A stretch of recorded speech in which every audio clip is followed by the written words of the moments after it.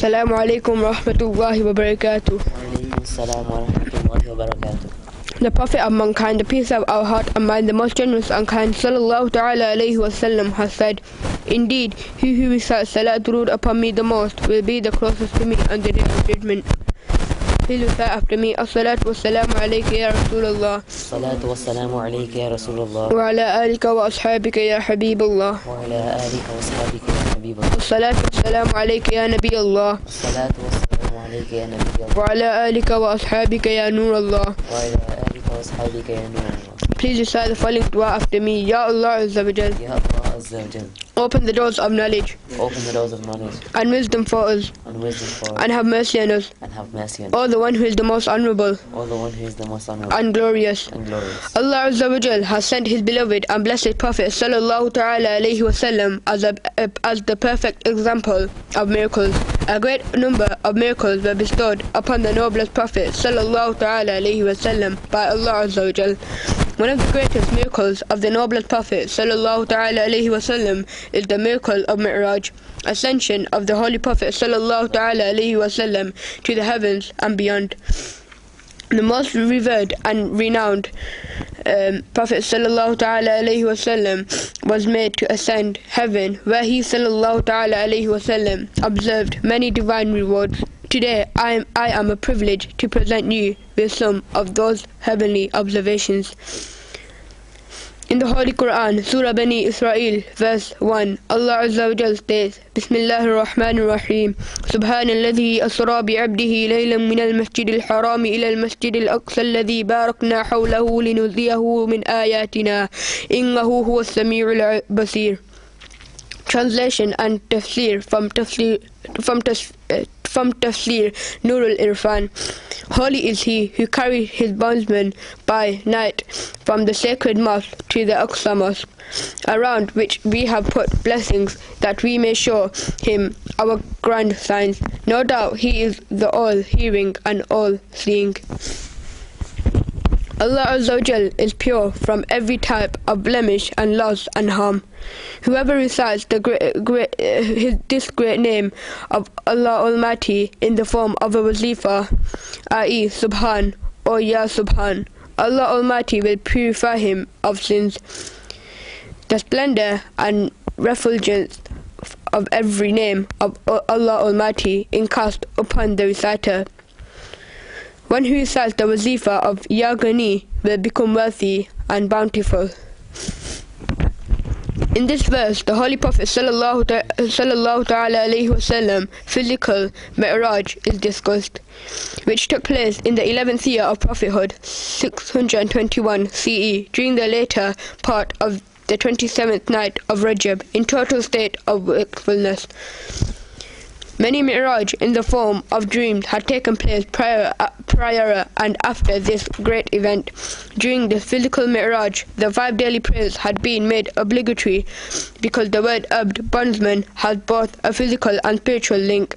Also, the infidels would have blown such a storm over just a Mi'raj of a dream, nor would the discussion of such a Mi'raj had commenced with holy is he who carried his bondsman. This expression is only used to describe an incredibly unique incident. It should be remembered that the Holy Prophet sallallahu alaihi wasallam appeared in the world in a dignified condition of a prophet and presented himself in the presence of his Lord in a dignified state of bondsman.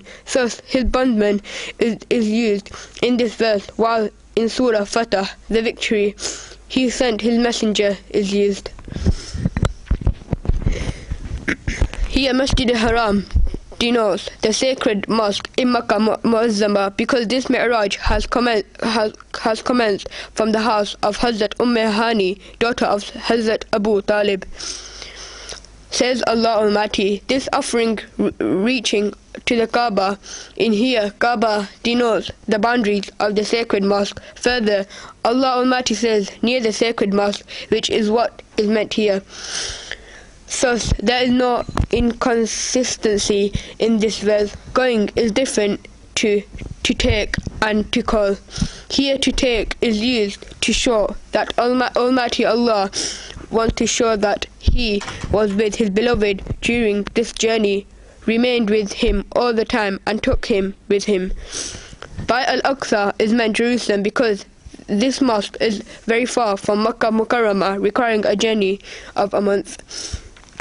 If by Aqsa is taken to be that mosque of great distance far away from the earth, found on the seventh heaven, i.e. Baytul Ma'mur, then this word would be a proof for the heavenly Mi'raj.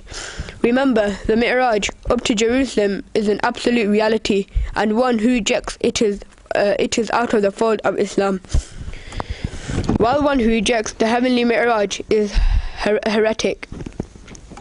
If he rejects this on the ground that it is impossible for the doors of heaven to open and made an opening, then he is an infidel, because he is caught up in the web of intricate philosophy.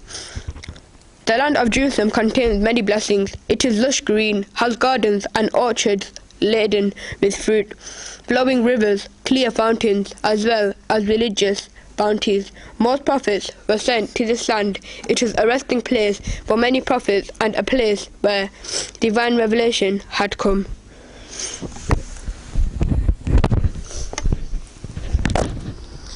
By inviting his beloved messenger to the heavens and the throne of Allah Almighty to show him those symbols and signs about which all the previous prophets has just heard. Example, seeing Allah Almighty with his own eyes, the throne of Allah Almighty, the divine chair, the divine tablet and pen, paradise, hell and etc.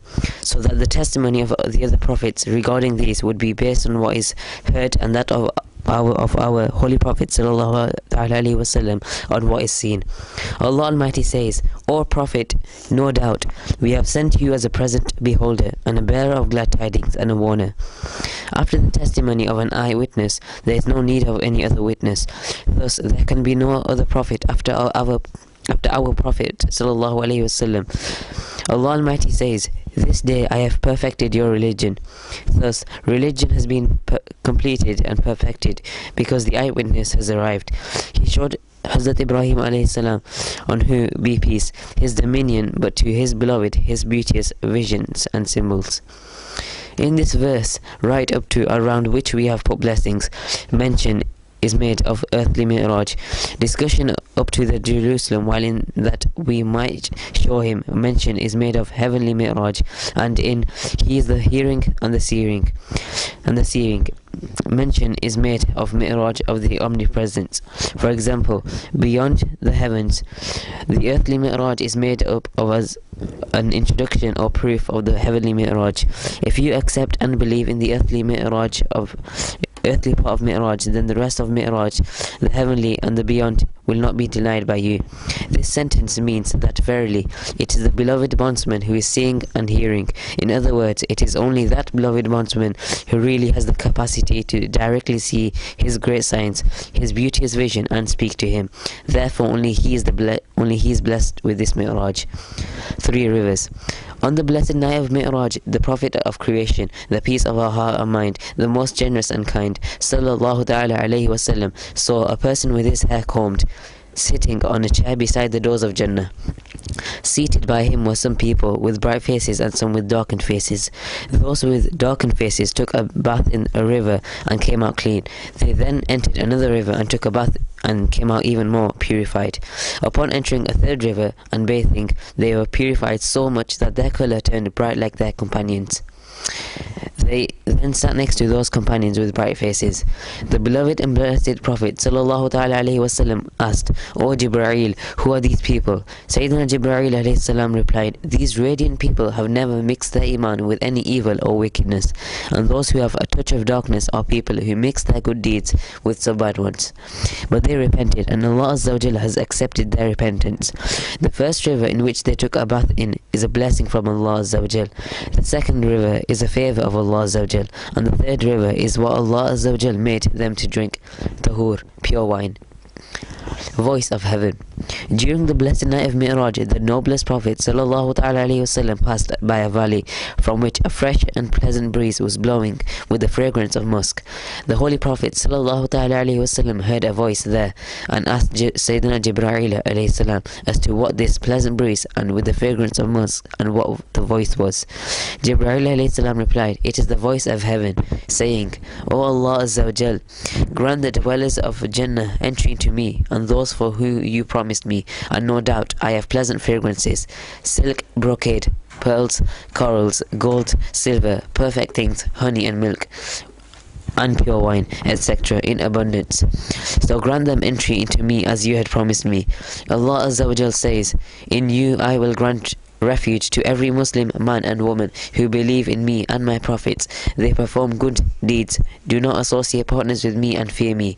I will bestow upon those who ask me. I will give recompense to those who lend to me. I will fulfill the needs of those who have trust in me. I am Allah Azza wa Jal. None is worthy of worship except me. I do not go against my promise." Listening to this, heaven said, "I am pleased now." Entrance into Jannah. The greatest blessings and favors which Allah Azza wa Jal has prepared for his virtuous bondsmen. All these bounties and blessings have been shown to the beloved and blessed Prophet sallallahu ta'ala alayhi wasallam on the night of Mi'raj ascension. The beloved Prophet sallallahu ta'ala alayhi wasallam has stated, "I entered Jannah on the night of ascension. I saw stones which were made of pearls and soil of musk. Thereafter I saw 4 rivers. The first river was of water which does not change. The second was of milk, the taste of which does not change. The third was of pure wine, which is delicious, non-intoxicating, to those who drink it. And the fourth one was of clean and pure honey. The pomegranates of Jannah were like large leather buckets in size, and the birds were as camels in size. Allah Azza wa Jal has prepared such marvelous and wonderful favors for his pious bondsmen, which have never been witnessed by any eye, nor did anybody hear about it ever, and nor did anyone have any idea about it. Declaration of the door of heaven. How merciful and compassionate our Rabb Azza wa Jal is, that He Azza wa Jal showers great blessings and favors upon His bondsmen that we cannot even imagine. Sayyidina Anas ibn Malik bin Malik radiallahu ta'ala anhu narrated, the beloved and blessed Prophet sallallahu ta'ala alayhi wasallam has stated, on the blessed night of my ascension I found a declaration written on the door of heaven that the reward for sadaqah is multiplied by 10 times, whereas the reward for giving alone is multiplied by 18 times. I asked, O Jibreel alayhi salam, why is alone rewarded more than charity? He said, because a needy person may ask for charity when he does not need it, but the borrower only borrows in cases of dire need. Towering palaces.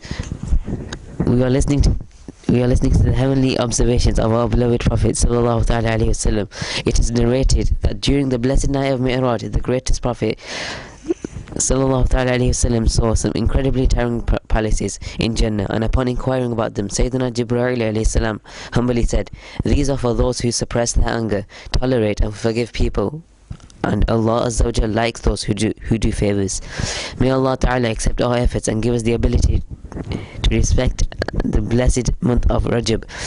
Ameen. Please remember us in your du'as. Jazakallahu khair. Assalamu alaikum wa rahmatullahi wa barakatuh.